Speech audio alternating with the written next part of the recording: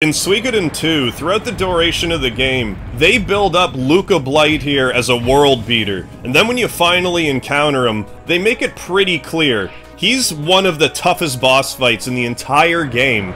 That is, unless you know about this little exploit I'm about to show you. First things first, before you enter the war room before the Luca Blight fight, make sure that the hero is somewhere in the back row. Then when it comes time to decide who you're gonna take with the hero to fight Luca Blight, be sure to just leave the hero by himself. If you've set this up correctly, the hero will be in the back row. So because of the way Suikoden II's battle system works, you have short range, medium range, and long range characters to choose from. Luca Blight is a short range attacker, and because of the way we set up the hero in the back row, that means that Luca Blight is unable to even attack you in this fight, giving you a free win. Damn you, hero! If you were only 3 feet closer, I would have you!